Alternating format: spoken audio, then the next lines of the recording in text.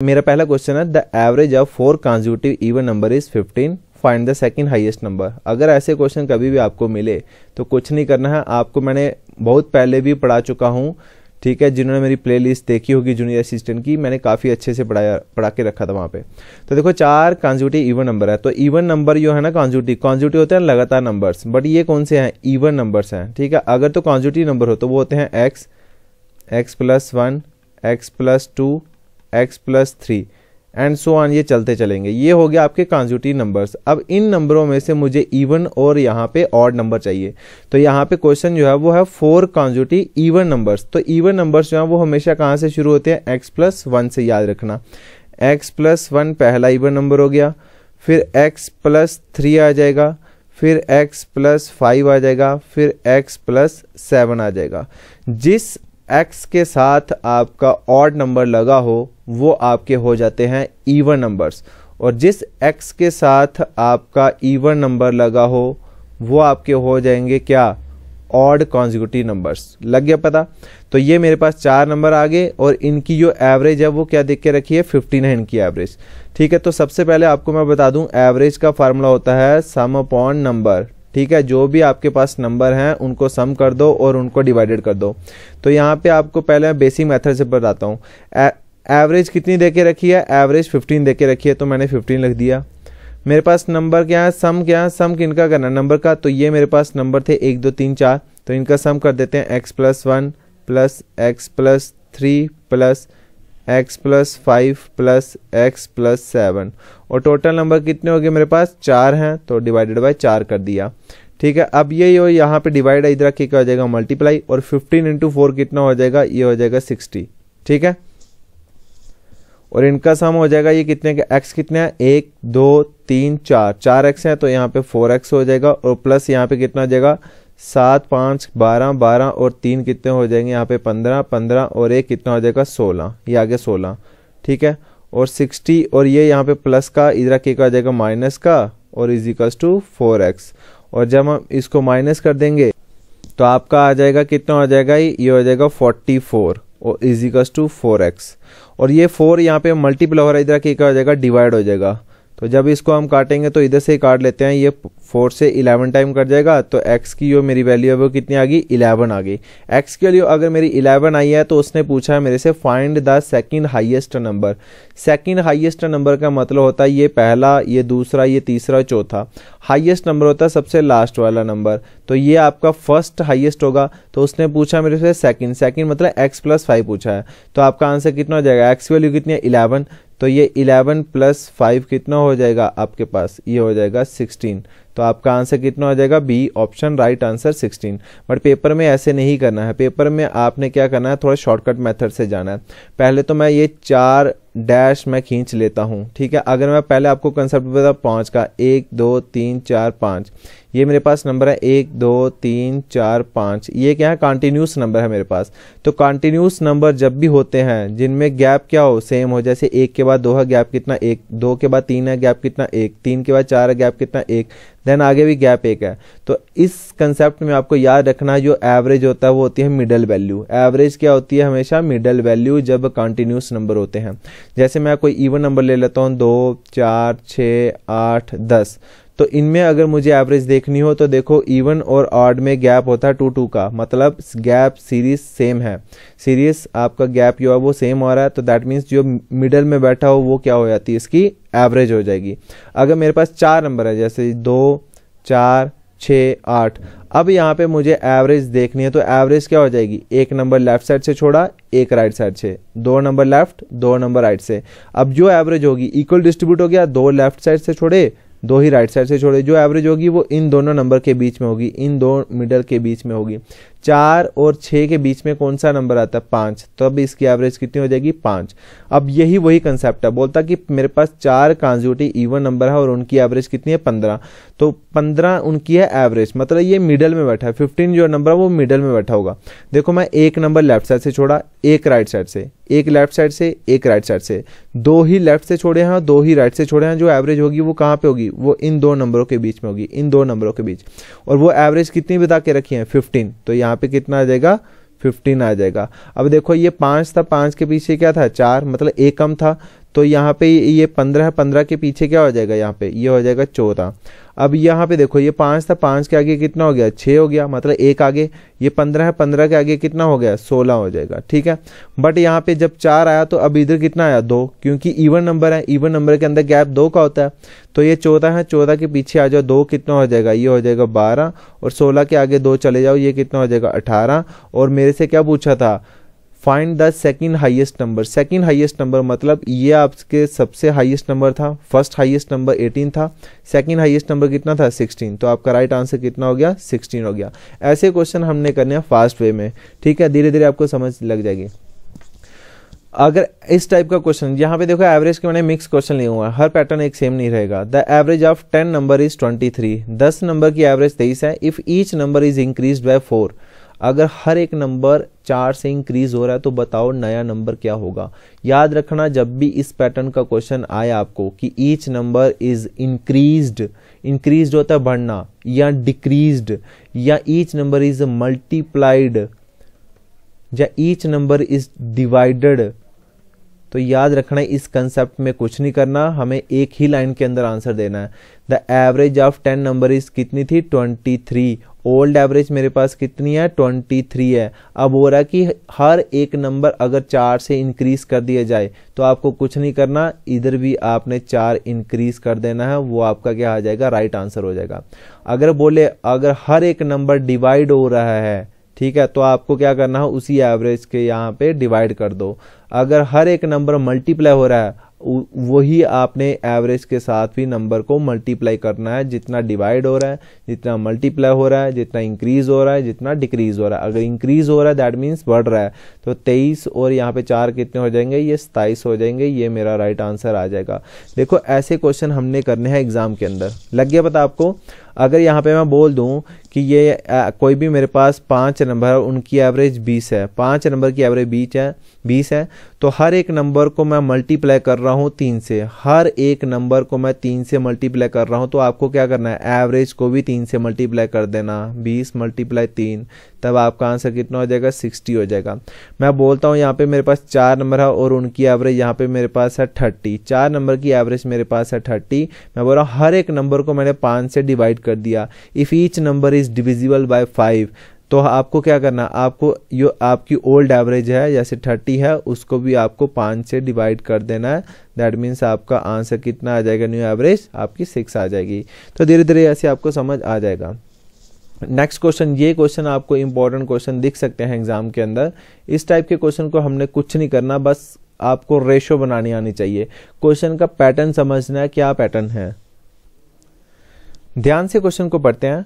Out of 3 numbers the first is 4 times the second, तो यहाँ पे फर्स्ट नंबर है, सेकेंड नंबर है और यहाँ पे थर्ड नंबर है। बोलता है कि जो फर्स्ट नंबर है वो सेकंड का कितना टाइम्स होना चाहिए, 4 टाइम्स होना चाहिए, मतलब वो 4 का मल्टीपल होना चाहिए, ठीक है। फर्स्ट नंबर सेकंड का 4 टाइम्स होना चाहिए, and 3 times the third number, और वो सही नंबर और वो वही नंबर, मतलब फर्स्ट नंबर ही यहाँ पे तीसरे का कितना होना चाहिए, तीसरे का 3 गुना नंबर भी होना चाहिए। तो सबसे पहले यहाँ पे मैं जो थर्ड नंबर है उसको ही लेट करूंगा, ठीक है, क्योंकि मुझे थर्ड की वैल्यू कहीं कुछ दिखने को नहीं मिल रहा है। तो देखो अगर मैं थर्ड को यहाँ पे रख देता हूँ, यहाँ पे 2 रख देता हूँ, ठीक है, तो बोल रहा है कि जो फर्स्ट है वो थर्ड का 3 टाइम्स होना चाहिए, फर्स्ट नंबर थर्ड का 3 टाइम्स होना चाहिए, मतलब 3 × 2 कितना हो जाएगा, ये हो जाएगा 6 नंबर हो जाएगा। अब एक चीज देखनी है कि क्या ये फर्स्ट नंबर सेकंड का 4 टाइम हो रहा है, ये 6 जो है ना 6 कभी भी किसी का 4 टाइम्स नहीं बनता है बट वो डेसिमल में आके बनेगा, तो डेसिमल हमें नहीं लाना है।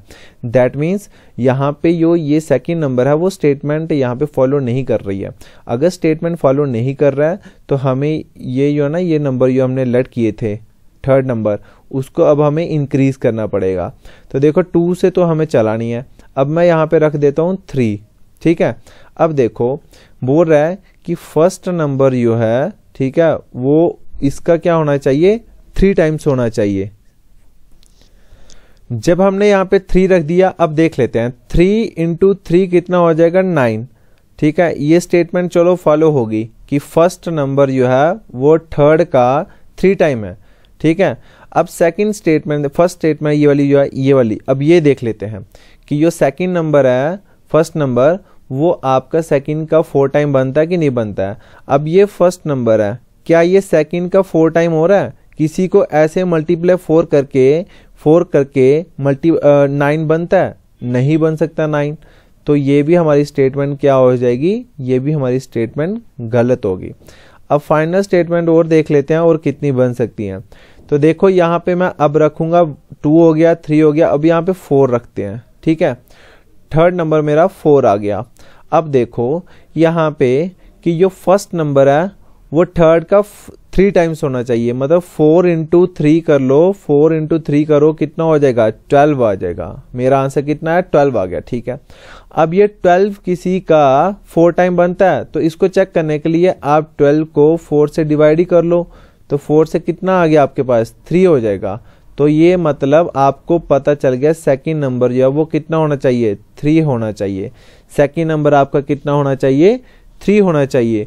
ये देखो, ये आपको थोड़ा सा यहाँ पे परेशानी होगी, बट ये इजी कंसेप्ट होता है आपका। जो चीज आपको नहीं पता है आप वहां से ही शुरू करिएगा। ठीक है, जैसे मैं इसको x, y और z लेके चलता हूँ। ठीक है, ये मेरा फर्स्ट नंबर है, सेकंड नंबर और ये मेरा थर्ड नंबर। यहाँ पे आपको बिना रेशो के क्वेश्चन नहीं निकलने वाला, ये याद रखना। रेशो बनानी आने पड़ेगी आपको, फर्स्ट, सेकंड और थर्ड। देखो अब ये z जो है, ठीक है, ये फर्स्ट नंबर x है, ये बोल रहा है कि ये इसका क्या होना चाहिए? मल्टीपल ऑफ 3 होना चाहिए, मतलब 3 टाइम्स होना चाहिए। ठीक है, और जो फर्स्ट नंबर है वो सेकंड का कितना होना चाहिए? First number is 4 times the second. 4 times the second मतलब मल्टीप्लाई 4 होना चाहिए। ठीक है, किसका? फर्स्ट का। और ये फर्स्ट नंबर थर्ड नंबर का 3 टाइम्स होना चाहिए। तो मैंने इसको ही क्या रखा? इसको मैंने रख दिया 4। ठीक है, अब 4 इंटू 3 किया तो ये हो जाएगा 12। अब मुझे ये पता चल गया। अब देखो यो 12 जो है 12, क्या ये 4 टाइम्स बन सकता है कभी किसी का? तो ये कब बनेगा? जब मैं 3 लगाऊंगा इधर। ठीक है, लग गया पता आपको कि या नहीं लगा पता? और अगर आपसे ये नहीं बन रहा है तो आपको फिर लगाना पड़ेगा यहाँ पे रेशो एंड प्रोपोर्शन का मेथड।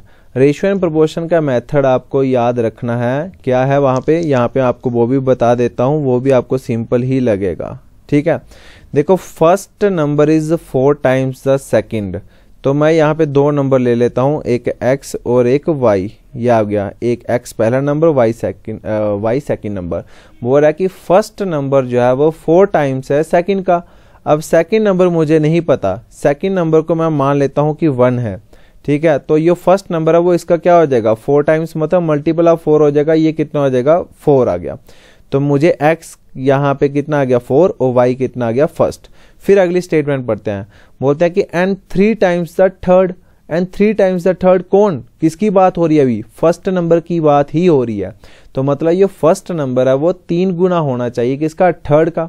तो फर्स्ट नंबर मेरे पास x था, ये आप सबको पता है। अब थर्ड नंबर है ये y जो है, ये सेकंड नंबर, थर्ड नंबर को मैं z मान लेता हूं। ठीक है, अब बोल रहा है कि first number is 3 times the third. अगर मैं थर्ड नंबर को फिर से 1 मान लूं तो आपके पास फर्स्ट नंबर क्या है? इसका क्या होना चाहिए? 3 गुना, मतलब मल्टीप्लाई 3। ये कितना हो जाएगा? ये हो जाएगा 3 हो जाएगा। ठीक है, 1 मल्टीप्लाई 3 कितना होगा? 3। अब देखो रेशियो प्रोपोर्शन के बीच में क्या था कि आपकी 2 वैल्यूज देखो सेम कौन कौन सी हैं? एक है x और एक है x, मतलब x और x सेम है। ठीक है, तो यहाँ पे आपको कुछ नहीं करना। अब x और x जब सेम हो जाए तो यहाँ पे भी हमें x की वैल्यू क्या करना पड़ेगी? सेम करने पड़ेगी। तो x की वैल्यू अगर हमें सेम करनी हो तो उसके 2 मेथड आते हैं। ठीक है, एक तो आप क्या करो कि इसको उल्टा कर दो, मतलब z रेशो x कर दो। ठीक है, वो कितना हो जाएगा? 1:3। ठीक है, तो फिर यहाँ पे मैं रख देता हूँ z ratio x ratio y, क्योंकि यो 2 बार रिपीट हो रहा है वो सेंटर में आता है। तो 2 बार रिपीट कौन हो रहा था? x और x रिपीट हो रहा है, इसलिए मैंने x को क्या रख दिया? बीच में रख दिया। ठीक है, अब z की वैल्यू कितनी थी? 1, और x की वैल्यू कितनी थी? 3 थी। अब ये हो गया first step complete. Second step में क्या था? x रेशो y, तो x रेशो y यहाँ पे आ गई सेकंड वैल्यू, तो मतलब एक सीढ़ी नीचे आ जाओ। तो ये कितना था? 4:1, तो यहाँ पे 4 और रेशो 1। अब यहाँ पे आपको रेशो वाला मेथड आपको समझ आया होगा जो मैंने पढ़ाया था।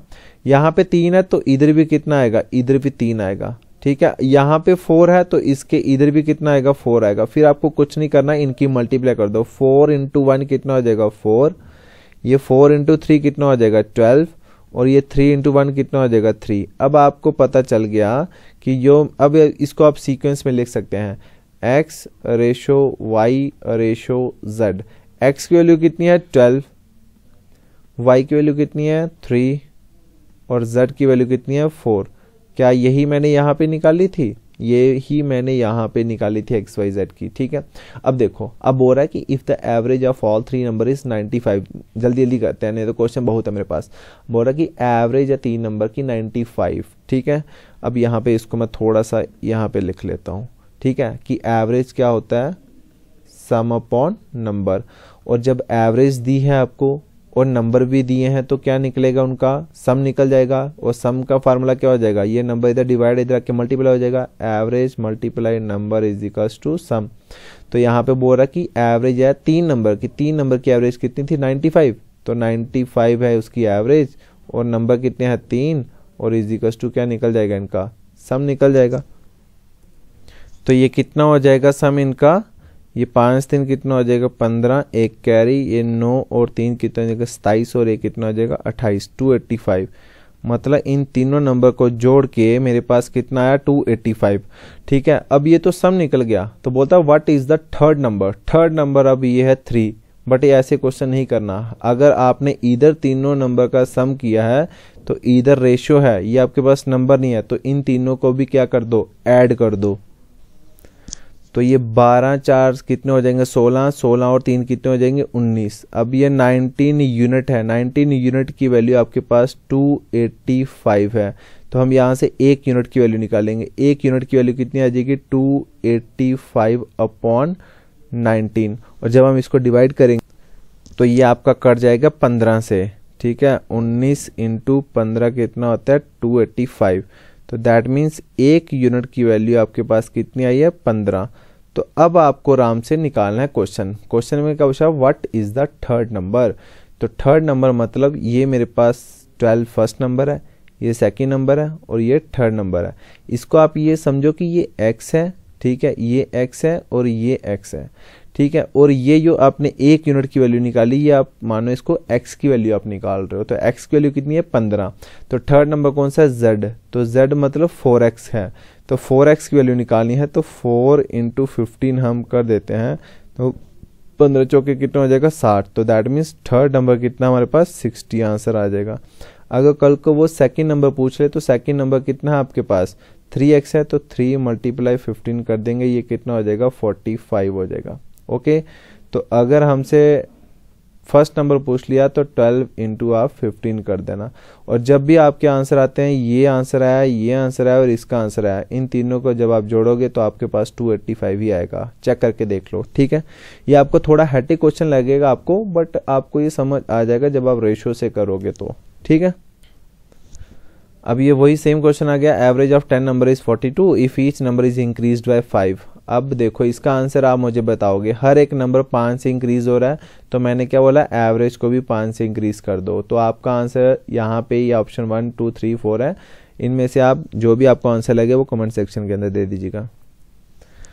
हाँ, अब ये आपको मैं बताना चाहता हूँ इंक्लूड और एक्सक्लूड वाले क्वेश्चन। ये भी काफ़ी इंपॉर्टेंट क्वेश्चन है, बट ये क्वेश्चन करने से पहले मैं आपको थोड़ा एक इसी का बेसिक क्वेश्चन देना चाहता हूँ, ठीक है। और वो क्वेश्चन है ये, the average weight of 21 worker in the shop is 45 kg। जितना बड़ा क्वेश्चन आपको मिले उतना ही छोटा आंसर उसका मिलेगा आपको। द एवरेज वेट ऑफ, कितने हैं average weight of, 21 worker. 21 worker है, दैट मीन्स ये आपके पास नंबर दे के रखे हुए हैं। क्वेश्चन को ध्यान से समझ रहा है। In the shop is, the average is कितनी दे के रखी है, 45। तो ये 45 क्या उसकी एवरेज है, ठीक है। If the weight of the shop manager is included, बोलता है कि जो वेट है शॉप मैनेजर का, अगर उसको हम इंक्लूड कर दें, ठीक है, 21 वर्कर में उसको हम इंक्लूड कर दें, जो एवरेज है वो मेरी 3 kg इंक्रीज हो जाती है। मतलब पहले आपके पास एवरेज 45 थी, तो 45 में अगर आज इंक्रीज होगी 3 से, अब आपकी एवरेज कितनी हो जाएगी 48 आज एवरेज हो जाएगी। कब ये कब होगी 48? जब आपके पास एक मैनेजर इंक्लूड हो गया। तो पहले नंबर आपके पास 21 थे, जब एक मैनेजर ऐड हो गया तो आपके पास नंबर कितने हो जाएंगे 22। तो इसको पहले बेसिक से कर लेते हैं, ठीक है। आपको कंसेप्ट समझना है, ठीक है। आपके पास नंबर भी है, एवरेज भी है, तो उसका सम निकालना है। तो एवरेज का बेसिक फार्मूला होता है सम अपॉन नंबर। अगर आपके पास एवरेज है, नंबर है, तो आपके पास सम निकलेगा। ये सम का फार्मूला क्या हो जाएगा, एवरेज इनटू नंबर। कभी भी आपको नंबर या एवरेज दिखे वहां पे मल्टीप्लाई कर दो, आपका आंसर क्या आ जाएगा, सम आ जाएगा। लग गया पता? तो जब हम देख लेते हैं 21 वर्कर है मेरे पास और उनकी एवरेज कितनी है 45। तो ये आपके पास क्या निकल जाएगा, सम number multiply average is equal to some. ठीक है, ये आ गया पहला। फिर अगला क्वेश्चन क्या बोल रहा है, if the weight of shop manager is included. अगर शॉप मैनेजर का वेट हम इंक्लूड कर दें, किन में, जो पहले थे, पहले वर्कर कितने थे 21, अगर एक इसमें मैनेजर ऐड हो गया, अब कितने हो जाएंगे टोटल 22, और मल्टीप्लाई एवरेज कितनी इंक्रीज हो जाती है 3 इंक्रीज हो जाती है। कभी कभी यहाँ पे डिक्रीज होगा तो हम माइनस करेंगे ओरिजिनल एवरेज से, अगर हम इंक्रीज कर रहे हैं तो यहाँ पे इंक्रीज हो जाएगा। तो 45 थी, आज 3 इंक्रीज होगी, तो आज कितनी हो जाएगी 48। तो यहाँ से इसका हम सम निकालेंगे। ओके, तो कर दो जल्दी जल्दी मल्टीप्लाई। यहाँ पे 45 को मल्टीप्लाई 21 से कर दो, ये कितना हो जाएगा 5 1 5 5 2 10 10 और 4 कितने हो जाएंगे, यहाँ पे 14, एक कैरी हो जाएगा 4 2 8 1 9 945 हो गया। कितना हो गया 945। सेम आप ऐसे ही इसको मल्टीप्लाई कर दो 22 इंटू 48 को, 8 2 16 हो जाएंगे, यहाँ पे कैरी हो जाए 8 2 16 16 16 और 8 कितने हो जाएंगे, ये हो जाएंगे 22 नहीं, यहाँ पे 24 हो जाएंगे, 24 और प्लस 1 कितना हो जाएगा 25। तो यहाँ पे 2 कैरी 5 आ गया, 4 2 8 8 और 2 कितना हो जाएगा 10, 1056 हो जाएगा। अब यहाँ पे बोलेगा what is the weight of manager. Manager मतलब ये एक बंदा ऐड हुआ है तो उसका वेट निकालना। उसका वेट निकालने के लिए आपको हमेशा यही क्वेश्चन पूछेगा आपसे, वेट या आपके पास कुछ भी ये मतलब पूछेगा, नंबर ही पूछेगा, तो आप दोनों को इनको क्या करना है माइनस कर देना है। जब आप इसको माइनस करोगे 945 को 1056 से, तो आपका आंसर कितना आ जाएगा 111 आंसर आ जाएगा। दैट मीन्स आपके पास 4th ऑप्शन इसका राइट आंसर है कि जो एक बंदा जो आया है उसका वेट कितना होगा 111 kg वेट होगा। बट पेपर के अंदर याद रखना है इसको A+ND फार्मूला याद रख लेना है कि A+ND फार्मूला मतलब जब भी कभी इंक्लूड और एक्सक्लूड वाले क्वेश्चन आते हैं तो A+ND याद रखना। ये जो A होती है बेटा, A जो होती है ये होती है फर्स्ट एवरेज। A क्या होती है फर्स्ट एवरेज। तो फर्स्ट एवरेज मेरे पास कितनी थी, यहाँ पे क्वेश्चन के अंदर ही आपको पता चल जाएगा। फर्स्ट एवरेज मेरे पास 45 थी, तो 45 थी। ठीक है, ये N होते हैं फाइनल नंबर। जब हम इंक्लूड और एक्सक्लूड कर लेते हैं नंबर, उसके बाद जो फाइनल नंबर बचते हैं मेरे पास, देखो पहले मेरे पास नंबर कितने थे 21 थे, फिर बोलता है इंक्लूड हो गया। इंक्लूड मतलब ऐड हो गया, कितना हो रहा कि एक शॉप मैनेजर ही ऐड हुआ। तो जब एक नंबर ऐड हो रहा है तो देखो पहले नंबर 21 थे, आज नंबर एक ऐड होके कितना हो जाएगा 22 हो जाएगा। ठीक है, और मल्टीप्लाई डी होता है डिफरेंस इन एवरेज। देखो पहले एवरेज कितनी थी 45 थी, और जब 3 इंक्रीज होगी तो आज कितनी हो जाएगी 48। तो इन दोनों का डिफरेंस कितना है 3। ठीक है, बेसिकली जो ये इंक्रीज और डिक्रीज होती है यही इन दोनों का डिफरेंस रहेगा। तो मल्टीप्लाई बाय कर देंगे डी। ठीक है, डी होती है डिफरेंस इन एवरेज। पहली एवरेज और सेकंड एवरेज जब आ जाएगी उनका डिफरेंस, तो देखो ये कितना हो जाएगा 45 प्लस ये 6 और ये हो जाएगा 66 हो जाएगा। और जब आप इसको ऐड कर दोगे तो आपके पास 1 फाइनल आंसर आ जाएगा। देखो ये A+ND फार्मूला जो है ना, ये बहुत ही इंपॉर्टेंट है। ठीक है, बहुत ही इंपॉर्टेंट है आपके पास। जब इंक्लूड एक्सक्लूड वाले क्वेश्चन आएंगे तो ये हेल्पफुल रहेगा आपके लिए। अब इस क्वेश्चन पे आ जाते हैं। The average age of 6 members of a family is 20 years. जो एवरेज एज है 6 मेंबर हैं फैमिली के, उनकी एवरेज कितनी रखी है 20। ठीक है, तो ये आपके पास आ गए नंबर और ये आ गई उनकी एवरेज। तो अगर फास्ट वे में करना तो फास्ट वे भी कर सकते हैं। तो 6 × 20 कर दो, ये आपके पास 120 आ गया। ये पहला लाइन आपकी खत्म। फिर second, if the age of servant is include. एक सर्वेंट आ जाता है और उसको इंक्लूड किया, इंक्लूड मतलब ऐड किया। तो पहले नंबर थे 6, आज एक 6 और एक ऐड हो गया तो कितना हो जाएगा 7। तो फिर हम देख लेते हैं एवरेज इंक्रीज हुई है डिक्रीज हुई है।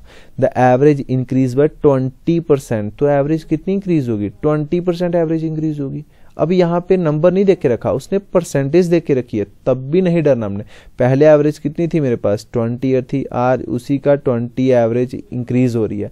20% का मतलब होता है 20/100, जब भी परसेंटेज को ब्रेक करते हैं तो 20% का मतलब होता है 20/100 हो जाएगा। ठीक है, ये आप देखो, ये 0 से ये 0 कैंसिल, ये 0 से ये 0 कैंसिल, 2 और 2 कितने हो जाएगा 4, मतलब 4 एवरेज इंक्रीज हुई है। पिछले क्वेश्चन में आपको इंक्रीज बताया था नंबर, यहाँ पे सिर्फ परसेंटेज बताई थी और हमें नंबर देखना था कितना इंक्रीज हुआ, तो 4 इंक्रीज हुआ है।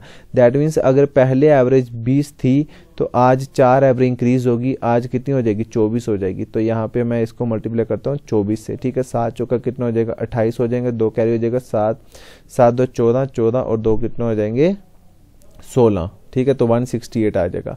तो देखो यहाँ पे क्वेश्चन के अंदर क्या पूछा, what is the age of servant, मतलब जो एक बंदा आया वो कितनी एज लेके आया होगा। तो आप क्या करना है, इन दोनों को क्या करना है, आपको माइनस कर देना है। और जब आप इन दोनों को माइनस करोगे 168 को 120 से, तो आपके पास आंसर कितना आ जाएगा 48, मतलब जो सर्वेंट की एज है वो 48, ऑप्शन नंबर 4 इसका राइट आंसर है। ठीक है, तो ए प्लस एन डी यहाँ पे लगेगा, ये बेटा ये आपको तो करना पड़ेगा। ठीक है, ये ए प्लस एन डी में आपको ये अलग से करना पड़ेगा। तो ए प्लस एन डी क्या बोलता है, ए होती है फर्स्ट एवरेज, फर्स्ट एवरेज कितनी थी मेरे पास 20 थी, मैंने कर दी 20, प्लस एन का मतलब होते हैं फाइनल नंबर आफ्टर इंक्लूड और एक्सक्लूड। जब हम इंक्लूड और एक्सक्लूड कर देते हैं तो फाइनल नंबर कितने बचे, तो देखो पहले मेरे पास नंबर थे 6, इंक्लूड हो गया एक नंबर, तो कितने हो जाएंगे 7, तो यहाँ पे मैंने रख दिया 7।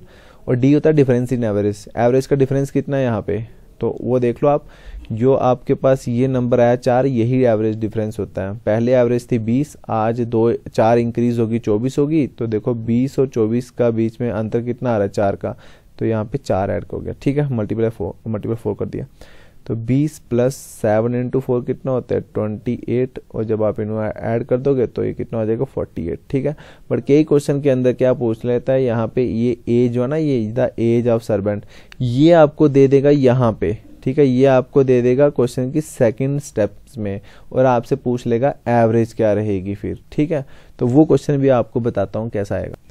जैसे ये क्वेश्चन है, average of 12 number is 15, 12 number की एवरेज है यहाँ पे 15। जब भी कभी एवरेज और नंबर मिले, आपको कुछ नहीं करना, आपको वहाँ पे ही उन दोनों को क्या कर देना है, मल्टीप्लाई कर देना है। ठीक है, और 12 इंटू 15 कितने होता है, ये हो जाएगा आपका कितना हो जाएगा 170 + 10, ये हो जाएगा 180। ठीक है, ये हो गया 180 है आपका।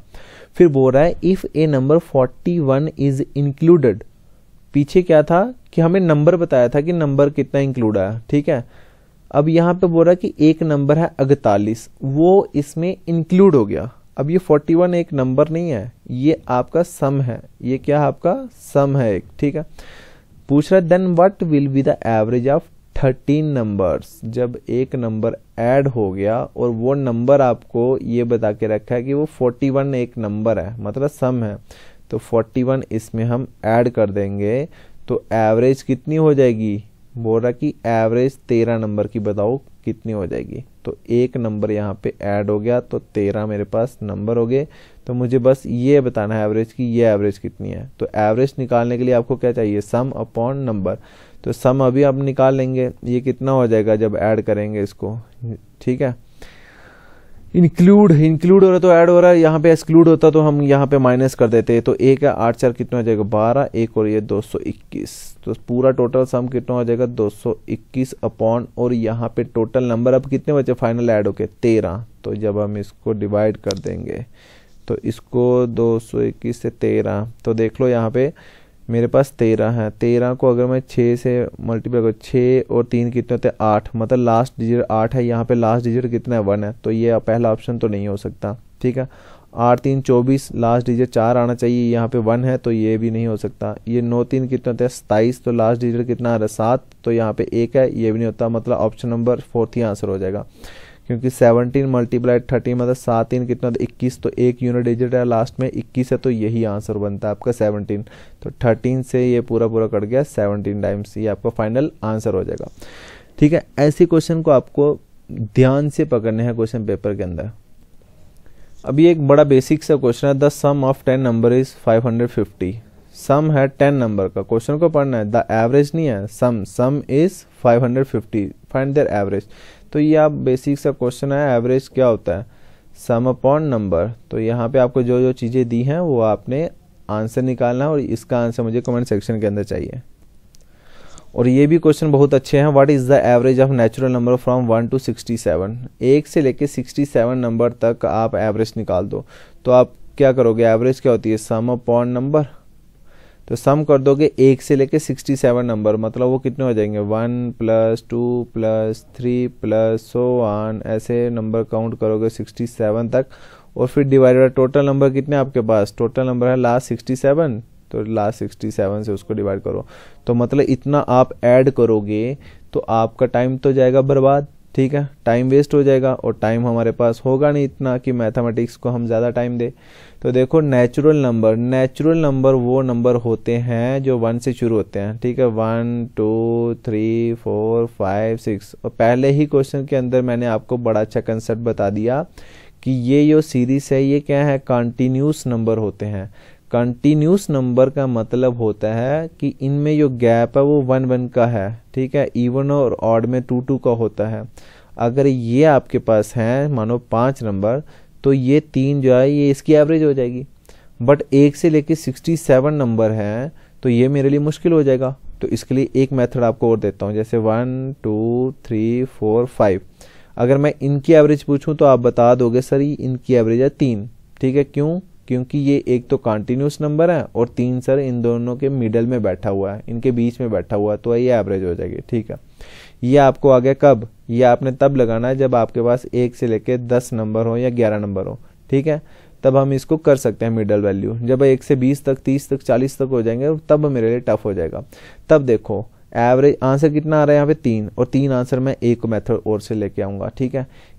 याद रखना जब भी सीरीज के अंदर गैप सेम हो तो आपको क्या करना है, फर्स्ट नंबर उठाना है उस सीरीज का, फर्स्ट नंबर क्या है उसका 1 है, और उसी सीरीज का लास्ट नंबर उठाना, लास्ट नंबर कितना था 5, तो मैंने 5 उठा दिया, ठीक है, इन दोनों को कर दिया ऐड। टोटल नंबर कितने लिए मैंने, 2 ही लिए हैं, एक फर्स्ट और एक लास्ट। तो 5 + 1 कितना हो जाएगा 6, 6 को डिवाइड कर दो 2, और ये आंसर कितना का 3। यहाँ पे भी 3 आंसर है, यहाँ पे भी 3 है, दैट मीन्स ये हम यहाँ पे फॉलो करेंगे, कहाँ पे, यहाँ पे। देखो नेचुरल नंबर 1 से लेके 67 है, तो कंटिन्यूस नंबर है, तो इस सीरीज का पहला नंबर कितना होना चाहिए, 1 होना चाहिए, और लास्ट नंबर कितना होना चाहिए 67। तो यहाँ पे 67 कर दिया, और 2 ही नंबर लिए हैं, एक पहला और एक लास्ट, तो डिवाइड बाय 2 कर देंगे, ये हो जाएगा 68 डिवाइडेड बाय 2, दैट इज आपका आंसर कितना हो जाएगा 34 आपका राइट आंसर हो जाएगा। देखा कितना इजी कर दिया हमने, ऐसे ही क्वेश्चन करने हैं। और जब भी डिफरेंस सेम हो, चाहे ये होल नंबर हो, चाहे ये नेचुरल नंबर हो, कॉन्जिक्यूटिव नंबर हो, इवन और ऑड हो, वहाँ पे हम इसको फॉलो कर सकते हैं, that is first number plus last number divided by 2, लिख लेना कहीं।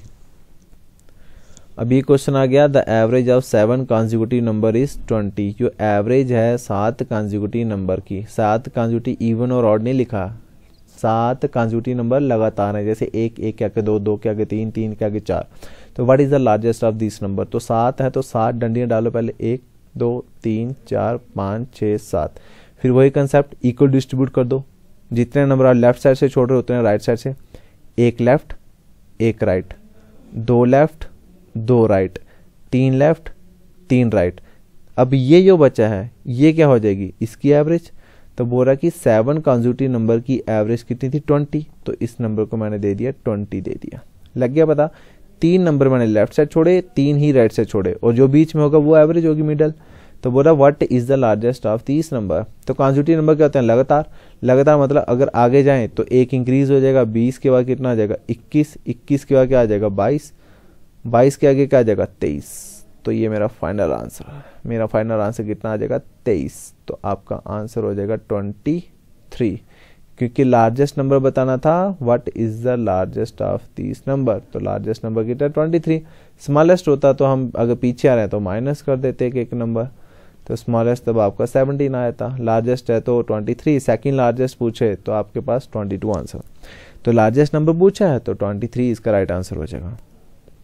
अब ये क्वेश्चन है, ये क्वेश्चन भी पूछ सकता है, what is the average of first 6 multiple of 4।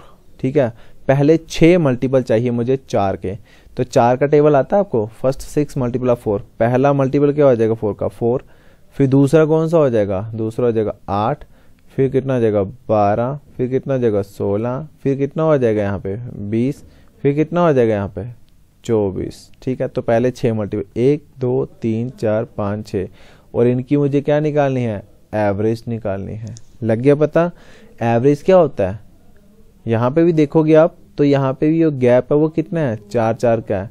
That means अगर गैप सेम है सीरीज का तो first number plus last number divided by 2 कर सकते हैं हम, यस कर सकते हैं, क्योंकि गैप जो है वो सेम है। तो 4 + 24 को अगर हम 2 से डिवाइड कर दें तो ये 24 और 4 हो जाते हैं 28, 28 को जब मैं 2 से डिवाइड कर दूंगा ये कितना हो जाएगा आंसर मेरा 14 मेरा राइट आंसर हो जाएगा।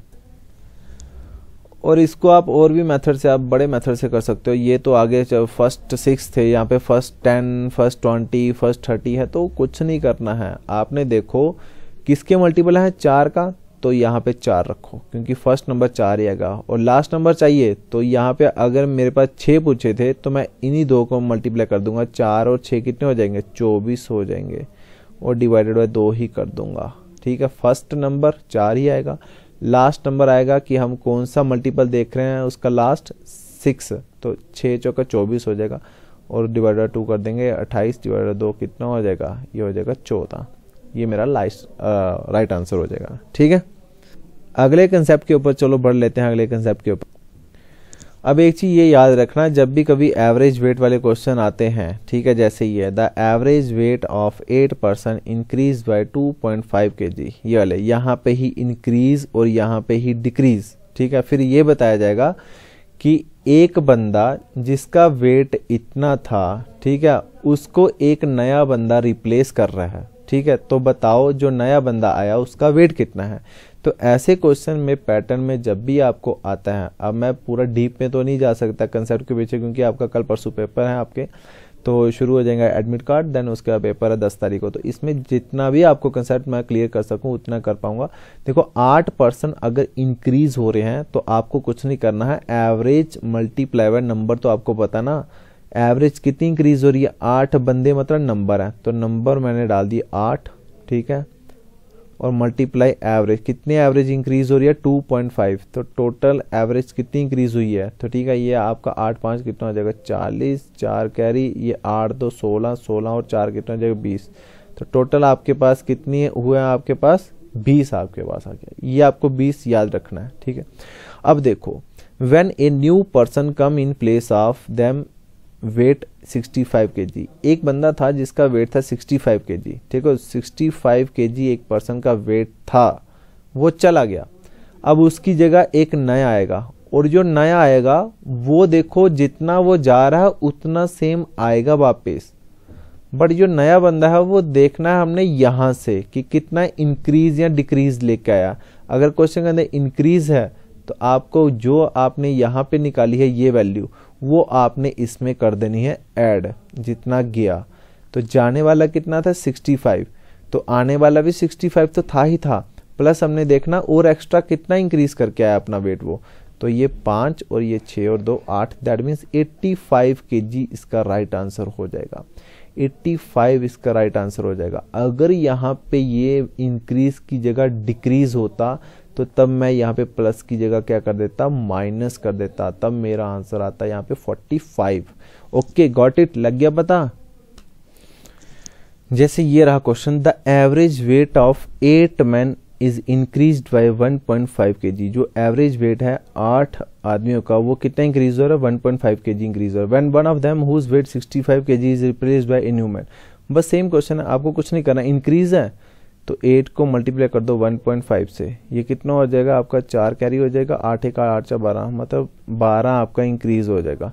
12 आपकी वैल्यू कितनी हो जाएगी इंक्रीज, और कितना जाने वाला है वेट 65 वाला जा रहा है, तो 65 वाला आएगा तो आएगा, बट ये क्या करेगा 12 kg एक्स्ट्रा लेके आएगा क्योंकि ये खा पी के आया। 5 और 2 कितना हो जाएगा 7, और ये 7, तो दैट मीन्स 77 kg इसका राइट आंसर हो जाएगा, ऑप्शन नंबर डी।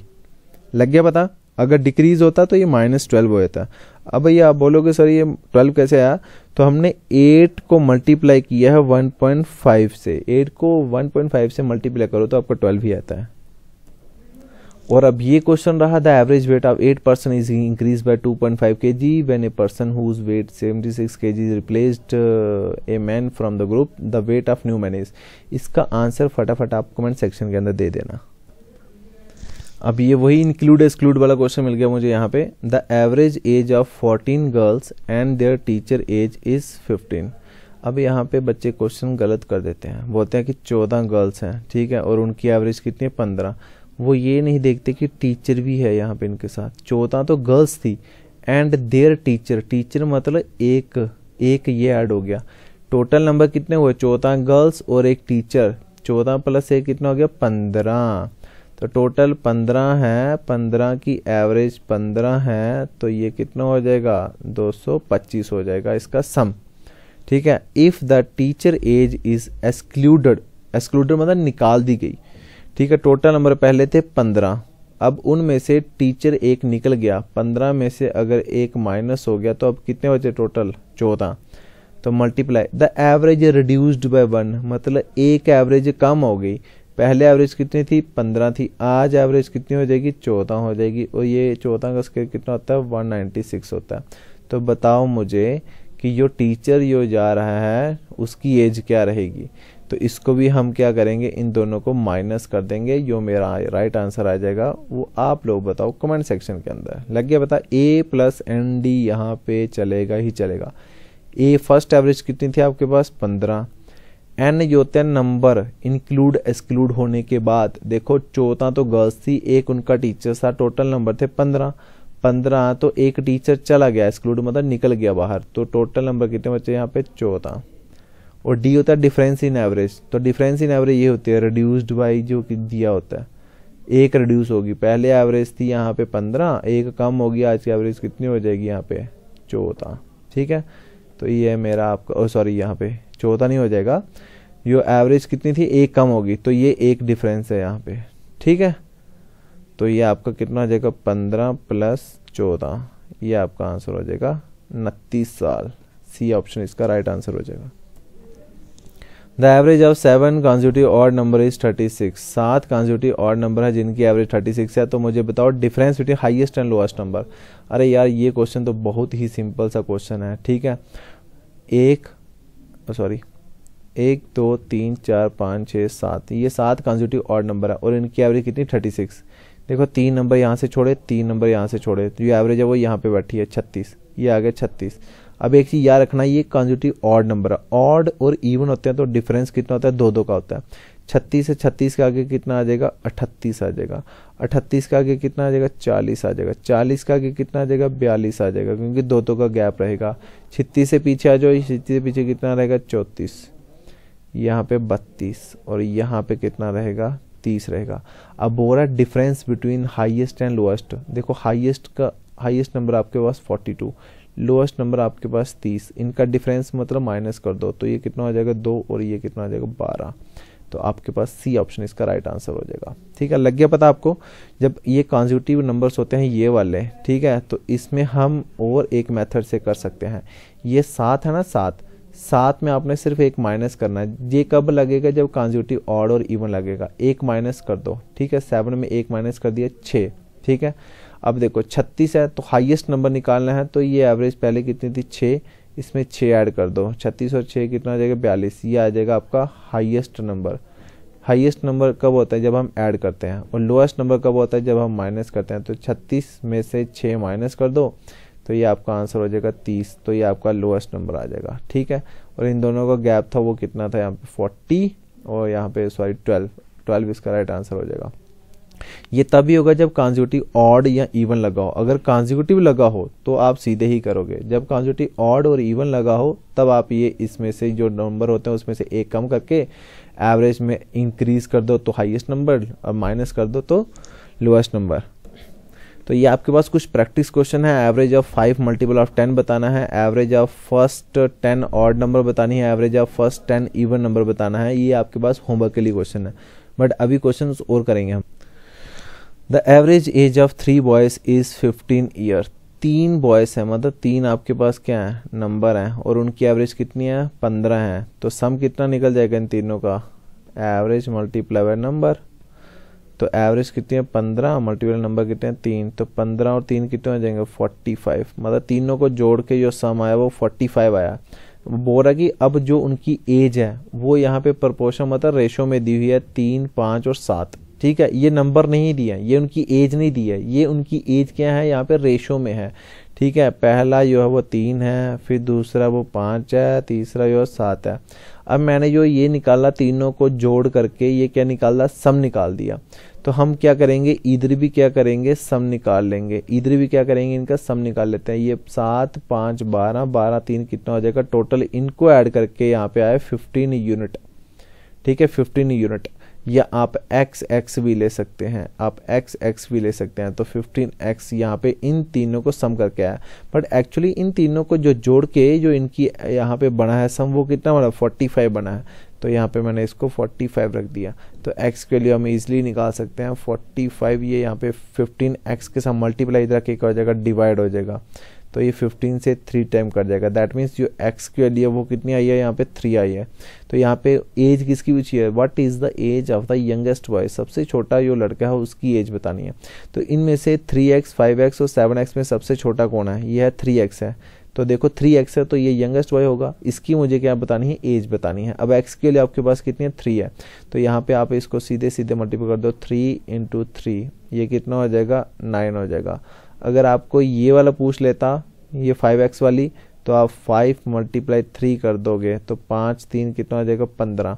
अगर आपको 7 वाला पूछ लेगा तो आप करोगे 7 × 3 कितना हो जाएगा 21 हो जाएगा।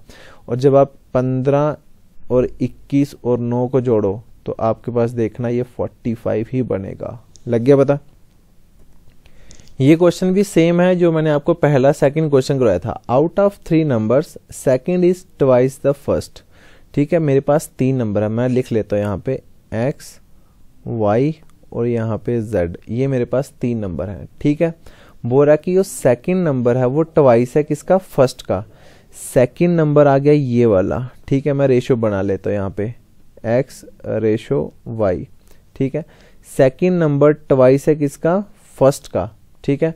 अगर मैं यहाँ पे सेकंड नंबर को यहाँ पे रख दूं 1, ठीक है, और वो ट्वाइस होना चाहिए फर्स्ट का, ठीक है, तो ये इक्वेशन आपकी नहीं बनेगी, ठीक है।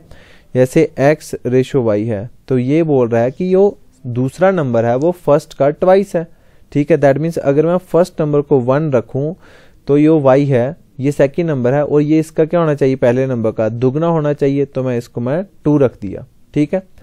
अब एक स्टेटमेंट आई है यहाँ पे हु इज, ठीक है। हु इज, हु रिप्रेजेंट कर रहा है हमेशा उसके पीछे वाले नंबर को, हु रिप्रेजेंट कर रहा है हमेशा उसके पीछे वाले नंबर को, एंड रिप्रेजेंट करता है जो फर्स्ट नंबर से स्टेटमेंट चलते आ रही है। जब भी हु लिखा है हु के पीछे नंबर कौन है फर्स्ट। अब ये आगे से क्वेश्चन पढ़ना है। First who is thrice the third, कि जो ये नंबर है पहला नंबर वो थ्राइस होगा किसका थर्ड नंबर का, ठीक है। पहला नंबर कितना था x, ठीक है, और यहाँ पे तीसरा नंबर कितना था यहाँ पे z था। तो बोल रहा कि first number who is thrice the third, ये यार ये थर्ड का थ्राइस होना चाहिए, ठीक है। थर्ड का मतलब 3 गुना होना चाहिए फर्स्ट नंबर। तो यहाँ पे मैंने अगर z को रख दिया 1 तो फर्स्ट नंबर इसका क्या हो जाएगा थ्राइस हो जाएगा, दैट मीन्स 3 हो जाएगा। अब यहाँ पे देख लो यहाँ पे कॉमन कौन कौन आ रहा है, यहाँ पे कॉमन आ रहा है यहाँ पे x और x, दैट मीन्स x जो है वो मिडल में होना चाहिए। तो मैं इसकी रेशो रख लेता हूँ z ratio x ratio y, क्योंकि जो 2 बार आता है वो हम मिडल में रखते हैं, ठीक है। पहले देखो z रेशो x कितना है, z की वैल्यू कितनी है 1, तो यहाँ पे 1 रेशो x कितना है यहाँ पे 3 आ गया, ठीक है। फिर आप देखो y की वैल्यू कितनी है, और सॉरी x की वैल्यू, तो ये पहला स्टेप खत्म। दूसरा स्टेप यहाँ पे मिलेगी मुझे x रेशो y यहाँ पे है, तो x रेशो y की वैल्यू देखनी है। तो x रेशो y की वैल्यू कितनी है 1:2, तो x की वैल्यू यहाँ पे तो फिल हो गया, तो बट अब इसके नीचे सेकेंड स्टेप में चलते हैं, ठीक है। ये आगे अब यहाँ पे देखो यहाँ पे क्या होगा कि यो वैल्यू यहाँ पे होगी वही वैल्यू यहाँ पे आएगी, यो वैल्यू यहाँ पे है वही इसके लेफ्ट साइड आ जाएगी।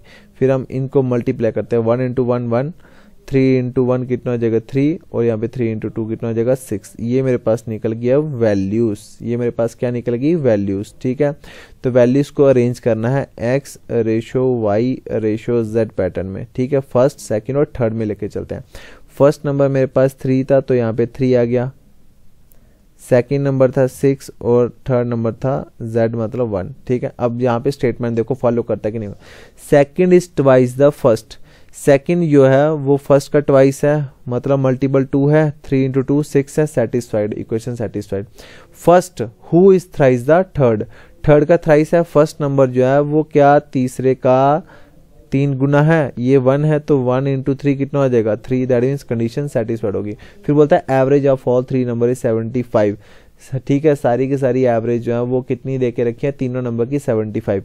तो यहाँ पे मैंने एक चीज़ आपको बताई थी, जब भी कभी एवरेज और नंबर मिले तो उनको सम निकाल लेते हैं हम। तो 75 मल्टीप्लाई 3 कर दो, 5 3 15, 7 3 21 और ये कितना हो जाएगा 22। ये 225 आया कब, जब हमने इन तीनों को जोड़ दिया, x plus Y plus Z को जोड़ के इनका जब नंबर निकाल लिया तो ये आया इनको ऐड करके 225।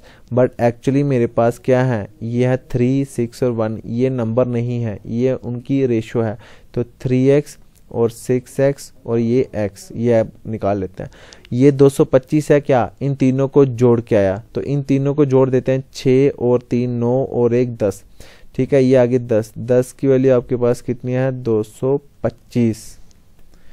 तो यहाँ पे 1 यूनिट की वैल्यू कितनी हो जाएगी, मतलब ये आपके पास आ गया यहाँ पे 10x की वैल्यू कितनी है 225। तो यहाँ पे x की वैल्यू कितनी हो जाएगी 225 डिवाइडेड बाय 10। तो यहाँ पे x की वैल्यू निकल के आई वो कितनी आई 22.5। अगर x की वैल्यू 22.5 आई है तो आपसे क्या पूछ लिया, what is the third number. तो मेरे पास थर्ड नंबर कितना था 1x, मतलब x, तो x की वैल्यू कितनी है 22.5, दैट मीन्स थर्ड नंबर जो है वो 22.5 है। अगर ये मेरे से फर्स्ट नंबर पूछ ले तो फर्स्ट नंबर देखो, फर्स्ट नंबर है मेरे पास 3x। ठीक है, तो 3x की वैल्यू कितनी हो जाएगी 3 मल्टीप्लाई 22.5। ठीक है, इसको हम कर लेंगे 5 और 3 कितने होते हैं 15 होते हैं, डेसिमल 1 कैरी, 3 2 6 और 1 7।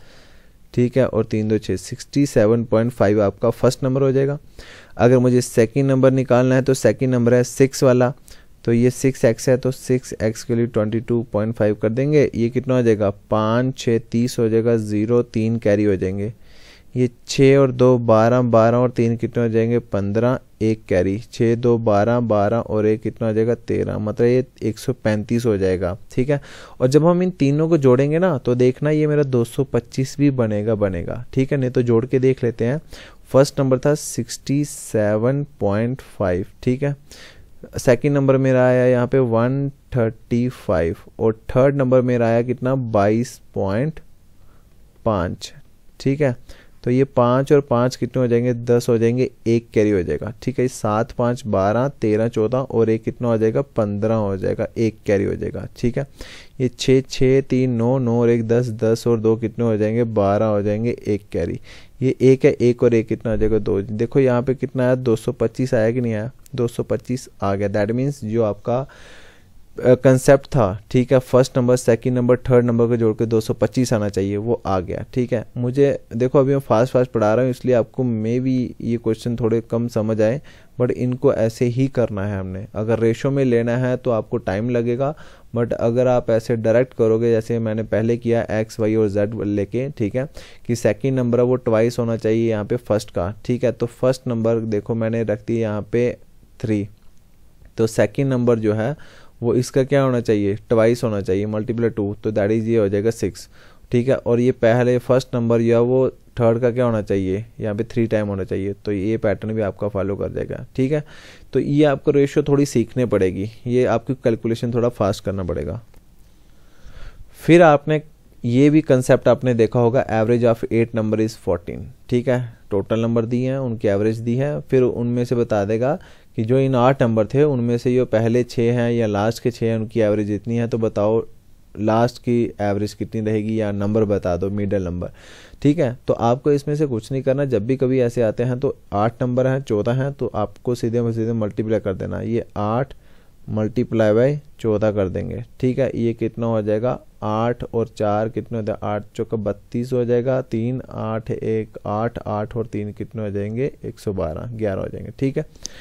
फिर अगला बोलता है द एवरेज ऑफ, जैसे जैसे लाइनें वैसे वैसे करते हैं, the average of 6 number is 16, ठीक है। फिर बोलता है कि एवरेज ऑफ 6 नंबर की एवरेज कितनी है, यहाँ पे 16 6 6 कितने हो जाएंगे 36 6 6 ये कितना हो जाएगा 96, ठीक है। फिर बोलता है average of remaining 2 number, 2 number जो बचे हुए हैं, देखो टोटल मेरे पास थे 8 नंबर, उनमें से जो पहले 6 थे उनकी एवरेज थी 16, तो उनका सम कितना है 96, ठीक है। ये देखो 1 2 3 4 5 6 7 8, ठीक है। बोल रहा है कि जो 8 नंबर थे उनकी एवरेज थी 14, तो सम कितना है उनको जोड़ के 112, मतलब इन 8 को जोड़ के मेरे पास जो सम था वो कितना था 112। फिर बोलता है कि उनमें से पहले 6 नंबर थे उनकी एवरेज थी 16, तो टोटल उनको कितना आया जोड़ के 96, तो ये आए यहाँ पे पहले 6 नंबर जोड़ के मेरे पास आया 96 आया। तो ये 2 नंबर बचे हैं इनका क्या सम हो जाएगा, तो आप देखो टोटल आपके पास 8 नंबर को जोड़ के 112 थे, उनमें से कि पहले ये 6 नंबर है उनका सम है 96, ठीक है। तो आपको क्या करना है, इन दोनों को यहाँ पे कर दो प्लस, ठीक है, सॉरी प्लस नहीं माइनस कर दो, ठीक है, क्योंकि मुझे 2 नंबर बताना है लास्ट में कि 2 का सम कितना है, ठीक है। तो 2 का सम निकालना है, क्योंकि बोलता है कि एवरेज बतानी है रिमेनिंग 2 नंबर की, तो एवरेज के लिए क्या होता है सम अपॉन नंबर, नंबर के लिए देखो नंबर कितने हैं remaining 2 number, that means number आगे 2, मुझे उनका अब सम चाहिए, तो मैं इजिली एवरेज निकाल सकता हूँ। आपको क्या करना है कि 8 में से 6 गए तो कितने बचे 2 बचे, 2 ही नंबर बचे ना, तो 112 में 96 माइनस कर दो तो कितना आंसर आ जाएगा, तो ये आपका आ जाएगा 16, ठीक है। अब ये लास्ट 2 नंबर है इनका सम है 16, तो ये देख लो यहाँ पे मैंने रख दिया सम 16 है। तो एवरेज क्या होती है, एवरेज होती है सम डिवाइडेड बाय नंबर, तो नंबर मेरे पास एवरेज कितने नंबर की निकालनी थी लास्ट 2 की, इसलिए 2 नंबर आ गए, तो आपका आंसर कितना आ जाएगा फाइनल 8, तो ये मेरा राइट आंसर आ जाएगा, ठीक है। ऐसे ही आपने करना है, कभी भी आपको एवरेज और नंबर देखते हैं वहाँ पे मल्टीप्लाई कर दो, ठीक है। फिर आगे और क्या क्वेश्चन में पूछा वैसा ही सेम पैटर्न करते चलो। अब ये क्वेश्चन है the average of 7 11 15 x 14 21 25 is 15, जो एवरेज देख के रखी हुई है, कितने नंबर है मेरे पास 1 2 3 4 5 6 7 नंबर हैं, ठीक है। तो मेरे पास एवरेज है यहाँ पे कितनी 15, ठीक है। तो ये 7 नंबर है, एवरेज कितनी है 15, ठीक है। तो सम कहाँ से आ जाएगा, इनको जोड़ना आपने, बस इनको जोड़ना और वहाँ से आप क्या निकाल लो x की वैल्यू निकाल लो, बस इनको सम करके प्लस x यो यहाँ पे होगी वैल्यू, उसको इधर लाके माइनस कर दो, वो आपका फाइनल आंसर आ जाएगा x की। ये आप कमेंट सेक्शन के अंदर आंसर करना है इसका। इस पैटर्न के क्वेश्चन भी आपने बहुत देखे होंगे एग्जाम में। A batsman has a certain average run for 11 inning, ये लाइन का मुझे मतलब नहीं है कि 11 इनिंग तक उसके कुछ एवरेज थी, मुझे नहीं पता कितनी थी, बट क्या हुआ in the 12th inning he made a score of 90 run. 12th inning में नंबर आपके पास कितने 12th, ठीक है। 12th इनिंग में उसने जो टोटल रन मार दिए वो मार दिए 90 रन, ठीक है। And therefore decrease his average bye 5 से उसकी एवरेज क्या होगी कम होगी, ठीक है। तो मैं देख लेता हूँ रन्स कितने कम हुआ, टोटल रन्स कितने कम हुआ, नंबर कितने थे 12 थे, 12 और यहाँ पे एवरेज कितनी कम हुई है 5 कम हुई है, तो नंबर रन यहाँ पे कितने कम हो गए उसके, ये हो गया -60, ठीक है। 12 5 60, देखो ये आपके पास नंबर है और ये है एवरेज, एवरेज कितनी कम हुई है 5 से कम हुई है, तो टोटल यहाँ पे रन कितने कम हुए 60 कम हुआ है।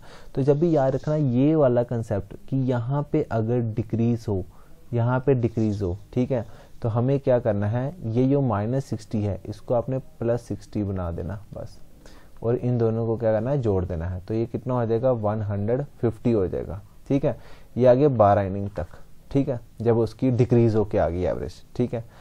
तो बोल रहा है his average after 12th inning is, 12th inning मतलब आफ्टर 12th इनिंग मतलब 13वीं इनिंग में। अब मुझे ये पता है कि जैसे जैसे वो आगे जा रहा है उसकी एवरेज 5 क्या होते जा रही है, कम होते जा रही है।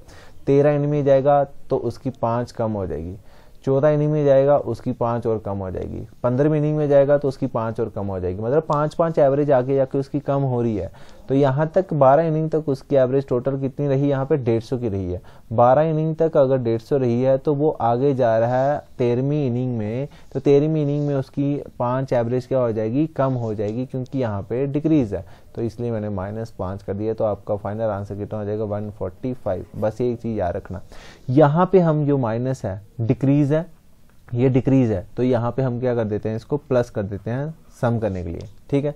बट फाइनल में जब हम लास्ट निकालते हैं तो अगर ये डिक्रीज है तो इधर हमने माइनस ही करना है। कितनी कम हुई है उसकी, 5 कम हुई है, ठीक है। ऐसे क्वेश्चन एक दो और बताता हूँ आपको। अगर कल को यहाँ पे इंक्रीज होता, तो ये यहाँ पे इंक्रीज हो जाते स्कोर प्लस, ठीक है। तब हम यहाँ पे क्या कर देते हैं, माइनस कर देते हैं। बट फाइनली यहाँ पे क्या करना था, यहाँ पे हमने ऐड करना था, क्योंकि आगे जाके उसकी एवरेज इंक्रीज हो रही थी। जैसे ये क्वेश्चन है, a batsman in 17th inning makes a score of 85 run, ठीक है। 17वीं इनिंग में उसके टोटल स्कोर हो गए 85 and there by increasing his average bye 3, और कितनी एवरेज उसकी इंक्रीज हुई, 3 से एवरेज इंक्रीज होगी, मतलब एवरेज 3 से उसकी इंक्रीज हो रही है। तो टोटल इनिंग कितनी थी, 17 इनिंग खेली है, 17 नंबर है, और एवरेज कितनी इंक्रीज हो रही है, 3 से। ये कितना हो जाएगा आपके पास, ये हो जाएगा आपके पास टोटल 51 हो जाएगा, ठीक है, 51। अब ये क्या हो रहा है, इंक्रीज हो रहे हैं, इंक्रीज मतलब प्लस हो रहे हैं, ठीक है। 51 नंबर, 7 × 21 और 3 और 2 5, यहाँ 51 इंक्रीज हो रहे हैं, ठीक है। तो जब यहाँ पे इंक्रीज हो रहा है तो मैंने आपको क्या बोला, ये इंक्रीज हो गए तो यहाँ पे हम क्या कर देंगे, माइनस कर देंगे, इसका उल्टा रिवर्स करेंगे, माइनस कर देंगे, तो 51 यहाँ पे रिवर्स हो जाएगा, ठीक है। ये कितना हो जाएगा 4, और 8 में से 5 निकाले, कितने बचे आपके पास, 3, 34, ठीक है। बट ये 34 आंसर नहीं है, बट बोल रहा है कि his average after 17th inning के बाद उसकी एवरेज क्या रहेगी, मतलब आफ्टर 17th इनिंग मतलब अगली इनिंग में जा रहा है, 18th इनिंग में जा रहा है। तो आपको पता है उसकी हर एक एवरेज इंक्रीज हो रही है, हर एक इनिंग के अंदर उसकी एवरेज इंक्रीज हो रही है, कितने, 3 से। तो 34 तो होगी यहाँ पे 17वीं इनिंग तक। जब वो अगली इनिंग में जाएगा 18वीं इनिंग में, तो उसकी एवरेज 3 इंक्रीज हो जाएगी। ये कितना हो जाएगा, ये हो जाएगा 37। आपका डी ऑप्शन राइट आंसर हो जाएगा। कई बच्चे यहाँ पे गलती करके 34 आंसर निकाल के ले आते हैं, बट हमारा आंसर कितना यहाँ पे 37 राइट आंसर हो जाएगा इसका। लगा बता, जब यहाँ पे इंक्रीज हो तो हम नंबर कर देते हैं माइनस, ठीक है, बट एवरेज में हम करते हैं प्लस। जब यहाँ पे डिक्रीज हो तो हम नंबर में करते हैं ऐड, बट फाइनल में हम करते हैं माइनस। ये चीज याद रखना। अब ये एक फाइनल क्वेश्चन है इस वीडियो का, there is some average of 8 inning in a batsman. ये मेरे से कोई मतलब नहीं है इस लाइन का। ही score 100 runs in 9th inning. 9th inning के अंदर उसने 100 रन मार दिए। Then average is increased by 9, और एवरेज उसकी कितनी इंक्रीज होगी, 9 से इंक्रीज होगी। मतलब टोटल कितने हो गए रन इंक्रीज, 81। तो ये -81 कर देंगे, ठीक है। ये आपके पास कितने बच जाएंगे, अब यहाँ पे 19 बच जाएंगे, ठीक है। ये आपके पास कितने बच जाएंगे, 19, ठीक है। 19 आपके पास बच गए। फिर बोलता find his current average. Current average उसकी क्या रहेगी, ये 19 आ गया उसका यहाँ पे 9th इनिंग तक, बट मुझे अब उसकी आगे एवरेज लेके जाना है 9वें के बाद कितना, 10वीं इनिंग का। 10वीं इनिंग में पता है उसके कितने इंक्रीज हो रही है उसकी एवरेज, 9 रन से इंक्रीज हो रही है। तो यहाँ पे भी 9 रन से इंक्रीज हो जाएगी। तो ये 19 और यहाँ पे 9 कितने हो जाएंगे, 28 हो जाएंगे। ये मेरा फाइनल आंसर है, ठीक है। लग गया पता। अब ये क्वेश्चन आपके लिए होमवर्क के लिए, ये आप मुझे इसका आंसर बताना कमेंट सेक्शन के अंदर, ठीक है। इसको आप रेशो मेथड से ही करो तो ही ठीक होगा। रेशो मेथड ही आपके लिए बेस्ट मेथड रहेगा, ठीक है, अगर आपको दूसरे तरीके से ना समझ आए। So thank you class. Next video कल मिलते हैं नेक्स्ट टॉपिक के ऊपर। आप कमेंट सेक्शन के अंदर मुझे बताइए कौन सा टॉपिक आपको डिफिकल्ट लगता है, वही टॉपिक हम डिस्कस करेंगे जल्दी से जल्दी, ठीक है। जितना आप जल्दी मुझे बताओगे मैं उतना जल्दी कल आपको 2 टॉपिक्स और पढ़ा सकता हूँ, ठीक है। So thank you class and best of luck.